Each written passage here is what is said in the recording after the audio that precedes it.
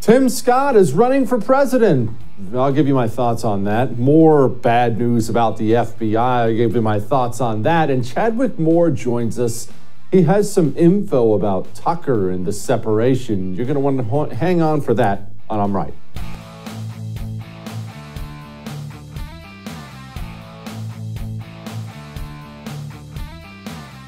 You ever seen a fight? But let me clarify. Everyone's seen a fight. Have you ever seen a fight where one person didn't seem to be aware they were about to be in a fight? And then once the fight started, they start getting hit. They seem to be so confused about, wait, we're fighting? You're hitting me? Geez, this is real. Have you ever seen something like that? I've seen some of these, so many times in my life, I've seen something like this. Some guys would be arguing back and forth, and then you see one guy very clearly has decided we're getting ready to fight. And the other guy just says, no, he thinks there's a discussion happening. We're just having a discussion. And then the guy will throw a punch and hit him. And even still, the guy still thinks, wait a minute, hold on, this was a conversation. The guy who doesn't know he's in a fight and he's in a violent situation, that is the GOP. That is why we have lost cultural issue after cultural issue after cultural issue for decades. Because the GOP still seems to think it's the year 1900 and we're going to have a spirited debate and then we'll go play cribbage together because we all want what's best for America. And then the communists, the Democrats on the other side, they're busy putting glass inside of the tape on their knuckles because they know it's about to be on like Donkey Kong. That is the difference. And that brings me perfectly to the man who announced he's running for president today, Tim Scott. Now, we'll get to the why he announced he's running, why he's actually running. I'll get to that in a couple moments. But Tim Scott, he's everything. He should be the mascot for the GOP. Why? Because Tim Scott thinks we're just going to come together and unify, and we're going to heal these divisions. And don't you find it interesting that people that come out and voice support for guys like Tim Scott, people like Cory Booker? And Tim is a guy that we have a lot of shared life experiences. Two big, bald, black guys growing up in America have had similar experiences that are bad, run-ins with police officers, and similar experiences that are good, growing up in really good black churches. What should people who are intrigued by his presidential aspirations, shall we call them, know about him? I mean, you know him on a personal level. I think that as I look at this Republican field, he may be one of those people that is underestimated. Why would Cory Booker come out and defend Tim Scott? Well, if you want to know Exhibit A for the fight analogy I used earlier, remember when St. George Floyd died? We all woke up, we looked at an internet video, it looked terrible. There's this black dude on the ground, the cop's all got a knee on his back, he's calling for his mom, he's all sweaty and looking bad, and then he dies. And immediately the communists, as they always do, they took your emotions, the emotions you felt as you looked at that video, and they said, hey, we can use this, we can seize power, we can advance our agenda, and they pounced on it immediately.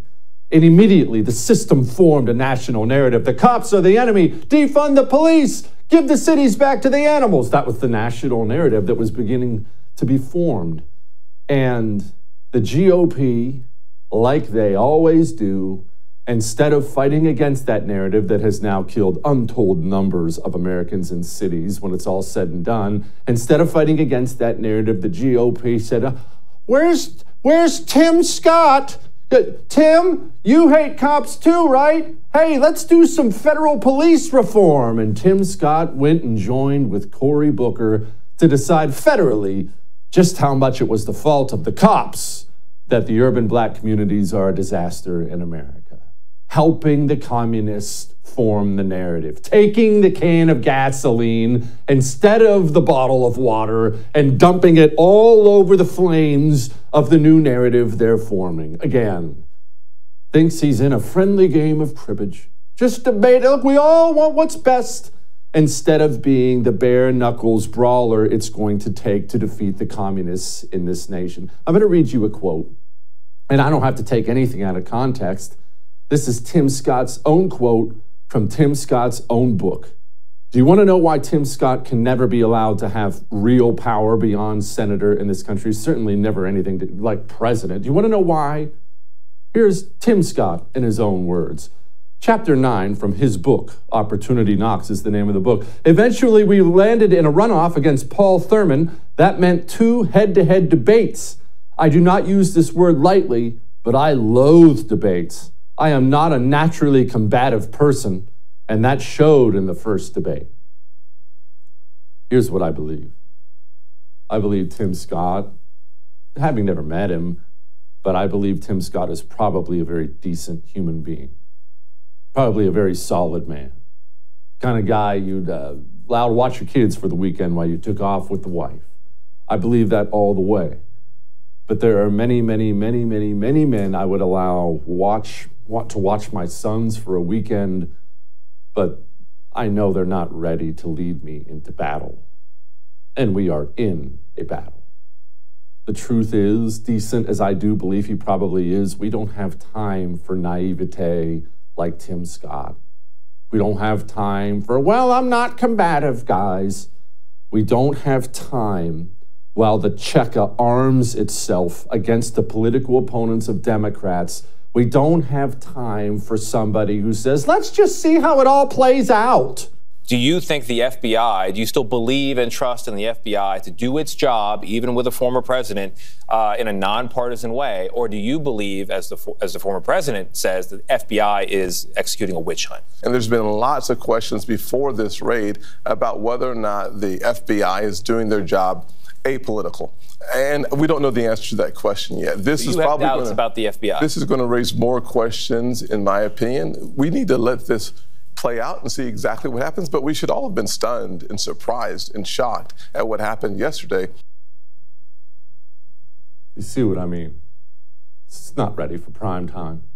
Trying to be nice with the host. Let's not get too combative. Well, they might be biased. We can't be sure yet, guys. Well, we just need to play it out, trying to be Mr. Nice Guy. Just the friendly game of cribbage. Cribbage Tim Scott. We don't have time for this. Just let's let it play out. What's happening to Donald Trump, let it play out. As you know, because you watched this show, but you do know that there's a very good chance, the likely scenario, that Donald Trump, an innocent man, is going to jail because we live in a banana republic. You know that, right? Now, maybe you're thinking, Jesse, you're being over the top. Jesse, that's too much. Okay, fine. Don't take my word for it. Take the word of his former attorney. So I think this obstruction case is a tight case. And yes, I do think he'll go to jail on it. I think he'll go to jail on it. Already been indicted in New York City. Indictment coming in Washington, D.C. Most likely an indictment coming in Georgia. And these communist-controlled areas will have communist juries, communist judges. And so while Donald Trump, an innocent man, gets prepped to go to prison, we just got to let it play out, guys. Hey, let's not go too far. Hey, we're all friends here. We all want what's right? Go America. No time for that. No time for it. Tim Scott, I support his presidency in the year 1980. But it is not the year 1980. It is the year 2023, and Tim Scott doesn't know what time it is. Now, one last thing on this. Why do people do this? You're people all over the place today going off about why do people do this? Why do people do this? Why do people run for president? Tim Scott has no chance because he doesn't have a chance. He got 3% of the vote. He's just there to be there. Why do people do this? Well, let's talk about something, just you and me. Let's talk about something. It may sound a little inside baseballish, but I think it'll help you understand. Let's focus on me for a moment. You know, obviously, I do TV. I have a radio show, The Jesse Kelly Show. I wrote a book. You know, let's focus on the book for a moment. I wrote a book, The Anti-Communist Manifesto, and I'm busy right now trying to sell it. Right? I want more people to buy the book so I can make money. Capitalists, okay? So let's say 100 people know who I am. Obviously, it's a larger number than that, but let's say 100 people know who I am. If I jump in and run for president, here's what that means for me. One, I have no chance at being president, but it's not exactly a hardship. It's a year. Yeah, there's a lot of travel. First class, sometimes you fly on private planes. People buying you steak dinners, 5-star hotels. Yeah, you got to shake some hands and kiss some babies. But national debates. I'm up there on stage. I'm debating Trump. I'm debating DeSantis. Look at my great funny lines. By the time I'm done running for president, it's cost me nothing but time. But how many more people now know who I am and will buy my book? You see, if 100 people knew before I ran for president, now 1,000 people know, and I sell 10 times as many books. That's life. It's branding. It's all about the brand. So don't be confused. Don't allow yourself to be confused. It's about branding. The bigger your brand, the more marketable you are. And it's more than just books. The more you're simply worth. Bigger book deals, better cable news deals. You get a senior fellowship at this think tank or that think tank. There's no downside. There's no downside. It's all about increasing the size of your brand. It's not about winning. Besides, at the end of it, if you're Tim Scott, might find yourself as vice president. Vice president's the best job in politics. You have no responsibilities whatsoever. You live the life of a king. Secretary of State, something big like that. No downside. That's why all these dorks run for president when they have no chance. And all that may have made you uncomfortable, but I am right.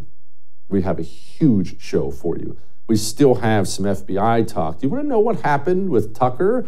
Chadwick Moore wrote the book on Tucker, has insight you have not heard anywhere before. We'll talk to Chadwick Moore. All that and so much more is still to come. Now, before we get to that, there's something else that's still to come. Financial troubles, to put it mildly.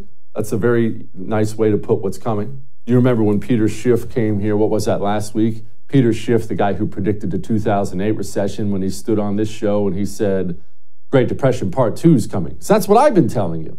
Well, Peter's one of these super knowledgeable guys. So I said, Peter, what? That's what I said. I said, are you serious? And he said, no, I actually think it'll be worse than the first one.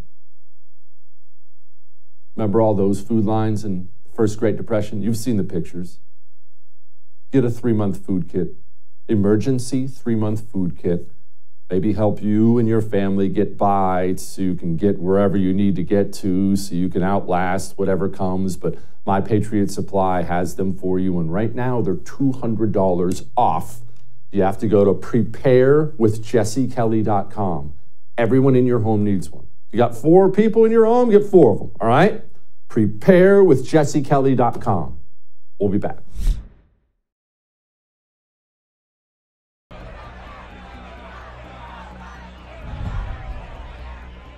I had 5 federal agents on my doorstep at 6:30 in the morning with long guns pointed at me and my 7 children. They banged on the door and they said, open up. They did not even declare who they were that day. They didn't even ask me, could you please open the door with the FBI? They just said, open up. I went to the door. I was up. I said, who is it? They said, it's the FBI, open up. So I opened up the door peacefully. I said, please stay calm. I have 7 babies in here. They pointed M16 guns at me and my wife. My wife comes down and says, do you have a warrant for his arrest? They said, we're taking him with or without a warrant. That doesn't sound much like a lawful law enforcement agency, now does it? Joining me now, Sean Carney, CEO and president of 40 Days for Life, author of the book, What to Say When. Sean, so it's really pretty obvious to me, it has been for quite some time, that the FBI has mobilized itself as the enforcement arm of the Democratic Party, and part of that enforcement arm is going after Catholics, going after pro-lifers, going after anybody they view as maybe having traditional values. Absolutely right. Unfortunately, you're right. And Mark is our volunteer. We represent him legally. He had this incident happen that local prosecutors didn't even press charges on. And then the FBI raided his house out of nowhere, tried to charge him with the FACE Act. And of course, it was great because the jury deliberated in less than an hour.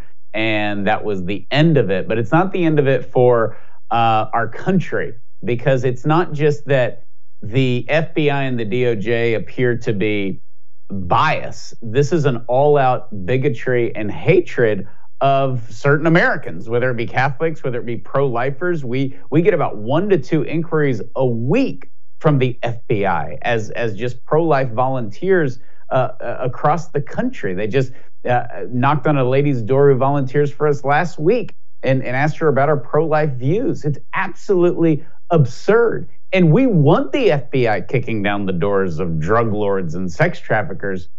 We don't want them kicking down our doors simply because they disagree with our position on abortion or our faith.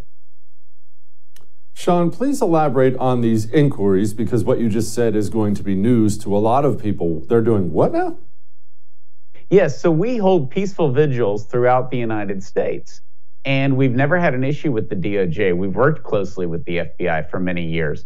But when they overturned Roe v. Wade, the FBI just started approaching our volunteers out of nowhere, saying that they wanted to talk to them. And of course, our volunteers are trained to know that you don't just go meet with the FBI unless you have a lawyer with you. So we're constantly arranging these meetings, and they're not substantive. It's just harassment. They're constantly reaching out to us saying, what are you doing? Why are you here? What are your views on abortion? All of these things. And the problem is that Merrick Garland has been drugged into all these hearings and committees, and he's been grilled and he's been insulted, and he deserves all of that, but nothing has changed.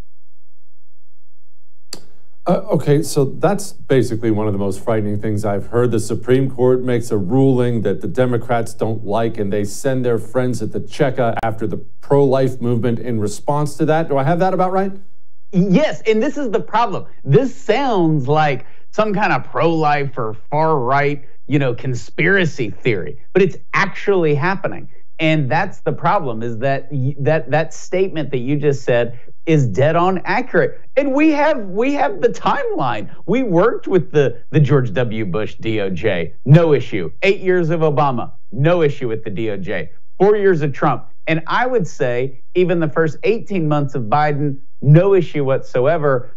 Literally like a light switch, the Supreme Court overturns Roe, and we're public enemy number one, and pro-life people and Catholics and who else, is on their list are now bad. And you didn't overturn Roe. I didn't overturn Roe v. Wade. The Supreme Court overturned Roe v. Wade, which is their job to do. And so now if you have a pro-life opinion, they're treating you like some kind of a criminal. Okay, so Mark Houck, tell me about this, because a lot of people aren't familiar with the wonderful work you do. Mark Houck reads Bible verses, sings praise songs outside of these abortion clinics. What is it you guys do? Explain it to people. Yeah, we hold peaceful 40-day vigils outside of abortion facilities, and we've done it nationally and internationally since 2007. We're the largest pro-life organization in the world. We're in 1,500 cities in 64 different countries. We use free speech, and we've had no issue with that. Recently, we're obviously having to defend free speech. But Mark is one of our volunteers, one of our very committed volunteers. He's been going out and peacefully praying as part of 40 Days for Life since 2007. He's had obviously no issue with law enforcement, and he's harassed by this guy in 2021. The guy comes after his son, and he tells the guy to stop. The guy keeps coming after his son, so he shoves the guy, and the guy calls the cops. And the cops say, look, man, this is Philly. Like, this is nothing. The local prosecutor, who is pro-abortion, doesn't do anything, and it goes away. And a year later, Mark is contacted by the FBI and told that he's being charged with the FACE Act, which is a felony up to 11 years. It's absurd because he was blocking the entrance of an abortion facility, which is also absurd. He was nowhere near it. And so he won that case big time, especially after the raid. The FBI ignored a letter that our lawyer sent to the FBI. They ignored his counsel. They completely botched this. They were embarrassed in court, and they deserved it. Sean, I saw Nancy Mace, who I don't care for, to be honest with you, but you're nicer than I am. You don't have to say that. But I saw her go on TV, and she said this. Do you think that your party will face any sort of electoral blowback for these bans? Do you think that your party will suffer at the polls? Well, we suffered in 2022, and I do believe we'll suffer in 2024 if we don't have a message that shows compassion to women, both for women's rights and the right to life. You can balance the two. What? Is that right? What she said? Is that accurate? We should stop talking about abortion. We're losing on the issue. Should we change how we talk about abortion? You wrote a book on it. We're going to suffer. Let me tell you who's not suffering, who owned the abortion issue in the midterms. Governor Greg Abbott, where I live. Awesome pro-life governor. $150 million allocated for women who choose life. Ron DeSantis, I think he's doing pretty good politically. He owned the abortion issue. Governor Kemp owned the abortion issue. Weak Republicans like her, who have no backbone and don't know how to articulate this, will lose, absolutely. But this is the easiest issue right now, and we're winning. The overturning of Roe was a historic day. It was one of the greatest days in American history, and I think many Republicans got scared, and they don't have the confidence to look into a camera and say, there is one side that takes this issue seriously, and that is the pro-life side. There is one side that is working to provide compassionate alternatives that are free of charge to women. There is one side who don't deny science and say that somehow we're sophisticated if we do a surgery on an unborn child, or we prevent pregnant women from going on roller coasters, and at the same time can also discard them in a barbaric surgery. The pro-life side is the pro-compassion side. It is the pro-science side, and the other side won't talk about it. We shouldn't join them. They have been screaming in support of infanticide and late-term abortion, and that is a political loser. The pro-life issue really can show the heart that Republicans have, but instead they just keep making excuses for it, and the ones who are owning it are winning. Amen. If people want to know how to talk about it, go pick up Sean's book, What to Say When. Sean, I appreciate you, brother. Thanks for having me. You bet. All right. Speaking of cultural issues, what's the date today? What is the date? May 22nd. That means we've only got I don't know how many days are in May, but we've got a week left. And then Pride Month is here. The month of June used to be one of my favorite months. It's now ruined. And so let's do a little check-in on the U.S. of Gay a week before we get to Pride Month. Because look, it's going to be Pride Year here before too long. They're not even waiting for June. We'll get to that in a moment. Before we get to that, let's get to this. Let's get to taking care of our dogs. No, I'm not worried about you feeding, watering, exercising your dog. I know you take care of your dog. But what if you're failing your dog? What if I spent my whole life failing my dog? I did. I didn't know it, but I did. We always tried to get our dogs the best dog food we could afford. So we'd get them good food. I want my dog to be healthy. I want him to have the best food. But here's what's wild. All dog food, expensive or cheap, it's all dead. If you're giving your dog little brown hard things, that's dead. Things that are brown are dead. There's no nutrition in it. Your dog will live his whole life, wrap your mind around this, without ever getting nutrition. What would your health be? How much shorter would your life be if you lived your whole life with no nutrition? That's your dog. We're losing them before we have to lose them. Give your dog Rough Greens. It's a nutritional supplement, all natural. You pour it on your dog's food, all the vitamins, minerals, probiotics, omega oils. You will see a difference in your dog, and quickly. Go to roughgreens.com/Jesse for a free Jumpstart trial bag. All you pay for is the shipping. roughgreens.com/Jesse or call them 833-33-MY-DOG. We'll be back.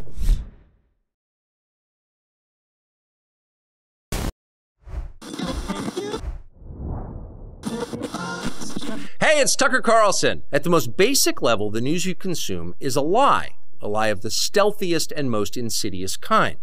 Facts have been withheld on purpose, along with proportion and perspective. You are being manipulated. What's it like to work in a system like that? After more than 30 years in the middle of it, we could tell you stories. The best you can hope for in the news business at this point is the freedom to tell the fullest truth that you can. But there are always limits. And you know that if you bump up against those limits often enough, you will be fired for it. That was an interesting little monologue Tucker put on Twitter, wasn't it, after his separation from Fox? I say separation because still seem to be hashing out exactly what happened there. It was so odd. The most popular guy, and now he's gone. Speaking of popular guys who might have some insight on this, my friend Chadwick Moore, he wrote a book called Tucker. It is available July 18th. If you want a lot of inside baseball you can't get anywhere else, I would recommend you go pick it up, or pre-order it, I should say. You have to go to tuckerthebook.com to do so. Okay, Chadwick, you were not only a guest on his final show, but you've seen the monologue that never aired, the one that was supposed to be for his next show. Do I have that right? What was that monologue about? That's correct. This was a monologue he wrote the morning of April 24th to air that evening. Shortly after he sent the monologue to his producers, he got a phone call from Fox News President Suzanne Scott saying that they were pulling his show off the air. No explanation. Thank you very much. Goodbye. Left him to speculate for weeks about what happened. He didn't know. But I have seen that monologue, and I know what he was planning to talk about on air. He was planning to talk a lot about January 6th, about Ray Epps. The previous evening, Ray Epps was on CBS's 48 Hours. They gave him the star treatment. He's a hero to liberals for some reason, even though he's the only man caught on video encouraging violence that day on January 6th at the Capitol. Of course, he's never been arrested, never been charged with anything. He's been celebrated by people in power. But he planned to talk a lot about that. And on the Ray Epps' appearance on CBS, he was attacking Carlson's show. Also in the monologue, Carlson was going to talk about how people like AOC and others in government were trying to get his show taken off the air, ironically. Earlier, 2 days before that Saturday, AOC went on MSNBC and basically said Tucker Carlson and people like him should be not allowed to broadcast and should in fact be arrested. So that was kind of the gist of what he planned to talk about that day, and sent it off to his producers. Just shortly after that, he got the phone call. That is stunning. Okay, well, Chadwick, I've never known. I mean, we've swapped a couple texts since then, but I've never known. I haven't asked. I didn't really want to speculate, and I don't want to speculate now. Why did it happen? But I will tell you, I find it to be the oddest thing in the world, because normally, if you have the #1 show, you can dance naked in Times Square and you'll still be just fine because you make the company so much money. So I don't want to speculate now, but you think you know what the reason was, right? What do you think? So my sources who have intimate knowledge of the situation, multiple sources, have said to me that the reason they can say with great assurance that he was taken off the air is that it was a condition in the agreement with Dominion in their settlement with Fox News. Dominion has denied this. But what I've heard from these sources, who again, I have no reason to believe that they don't know what's going on or that they're lying, is that this agreement was reached just moments before they were set to go to trial. And Fox News desperately did not want to go to trial, even though Fox felt they would win if they went to trial. They didn't want to go because they didn't want Rupert Murdoch to testify. That's what everyone has said to me. So they reached this agreement just moments before that happened. And if that's true, that would mean that there's a tiny group of investors, or maybe just one person on the board of the private equity firm that owns Dominion, that just wanted him pulled off the air for whatever reason. And this is, of course, on the eve of a presidential election. So this is unprecedented. I talked to if it's true, it's unprecedented. I've talked to media lawyers who kind of deal with the big media companies all the time. They've been doing this for 40 years. They also believe this to be the case. And they said that it's totally unprecedented. They've never heard of anything like it. Okay, so now let me just see if I can hash this out. So doesn't this set, and I'm not a freaking legal expert here, doesn't this set a precedent for if you don't like, if you're a major corporation, you don't like something some organization, some media outlet is saying, you can simply lay out the programming you would like to see removed from the network? Do the leftists in this country see the precedent that kind of thing sets? Oh, yeah. Well, do they see any of the precedents that they themselves set? No, they don't. They're too busy, enjoying their power, enjoying the power that they receive from it until it gets turned on them. But it is a dangerous, frightening, terrifying precedent that this is the case. You know, it's basically you've got just some guy or some group of guys that is deciding what millions of Americans are allowed to watch on television. Tucker Carlson was, of course, the strongest vector in this country for Trumpism. And there are a lot of people in this country, powerful people, who are have a vested interest in who gets the job of president. It's the most important job in the world. And there are people who will do anything to have control over who gets that job or who does not get that job. And, this is just speculating. If this is the case, I can't really think of any other reason why someone would want Tucker Carlson off the air. He, of course, did not push on his show the theory that the Dominion voting system was rigged. In fact, he pushed back against it stronger than anyone else really at Fox. He had Sidney Powell on in kind of an epic clip where he really took her to task. He clearly on the air did not believe her and let it be known. So there were other voices at Fox who still have shows on the air. Again, Tucker's not fired from Fox. As we're talking right now, he's still an employee of Fox News. They simply canceled his show. So he's still getting a paycheck. He's still under contract. And there are other people who are still on the air at Fox who pushed the Dominion theory with a lot more gusto than Tucker Carlson did.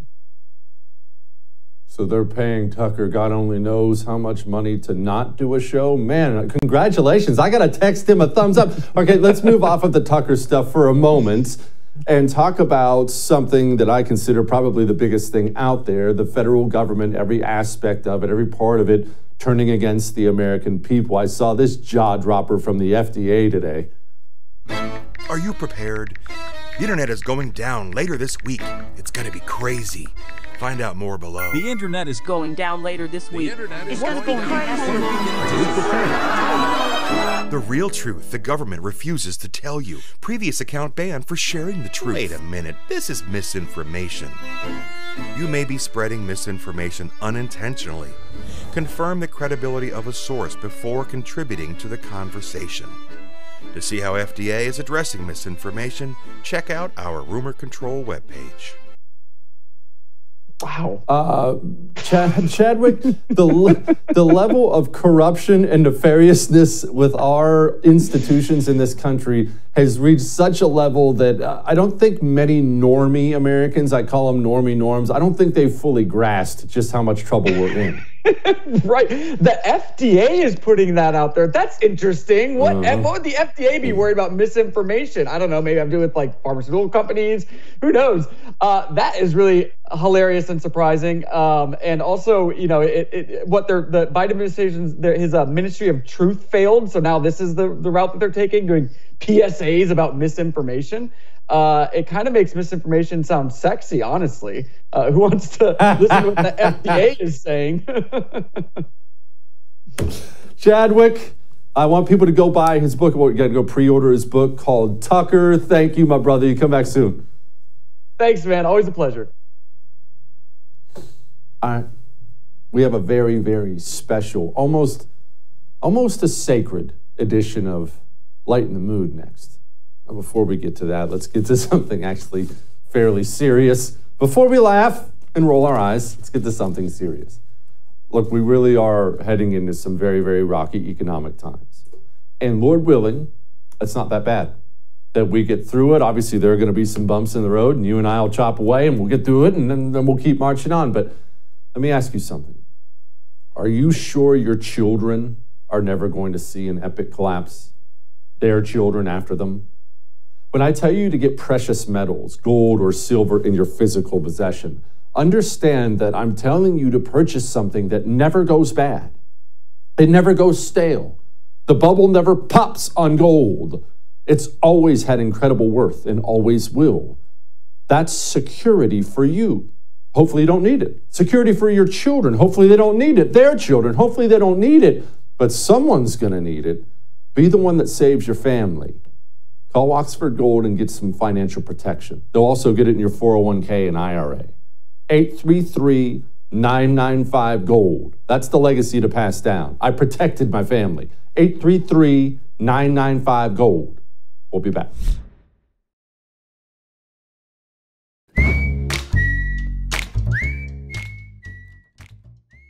You're not very nice people. And I don't know why, because I am so nice. But everyone's mean to me. And I'll explain in just a moment for our Light in the Mood. Before we get to all that, let's get to this. Let's get to the timeshare you think you're stuck in. Don't feel stupid. When I talk to people who bought a timeshare and then they want out and then they find out they can't get out, they end up feeling like fools. Oh, Jesse, I should have read the contract. Nobody reads all 100 pages of that fine print garbage. Nobody does. Nobody. Lawyers don't read that. You're not stuck, though. Lone Star Transfer, they'll get you out. They not only will get you out, they guarantee it. They guarantee it in writing, and they give you a specific time frame. You're not stuck. You don't have to pay those annual fees every year. You don't have to pay the special assessments. You're one phone call away from freedom. Call 844-310-2646, all right? 844-310-2646. Which brings me to you. The wife yelled at me this weekend. But you know why? We were driving around after church yesterday. We went out and got some crawfish, her and the boys, me and my sons. We were driving home, and one of my sons in the back seat was talking about something, and he said the word literally. He says, literally the worst thing, and you know how much I hate that word, how much it has destroyed the English language. Everyone uses it all the time. Literally, it's literally. It's awful. So he said the word literally, and before I could say anything, she said, literally? And then she glared at me and she said, you see what you've done to me? You've done this. Now I hear it everywhere. And I realized that that's what I've done, that now everyone hears it everywhere.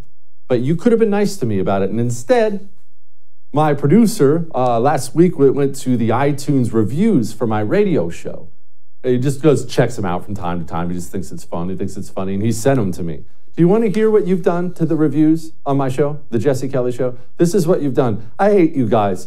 This 5-star review is titled, Literally the Best. Jesse is the best podcast host in the business, literally. He is also literally the best-looking podcast host around. Oh, wait, there's more. This one's titled, Literally My Favorite Show. Jesse pulls no punches and literally has me cracking up daily. You know who's not cracking up? Me. The next one says, I literally love this show so much. Jesse is literally the best. I'm literally giving this podcast 5 stars. On and on and on it goes. All I do is show up here and be nice to you all day long. And this is the thanks I get. I'll see you tomorrow. Literally.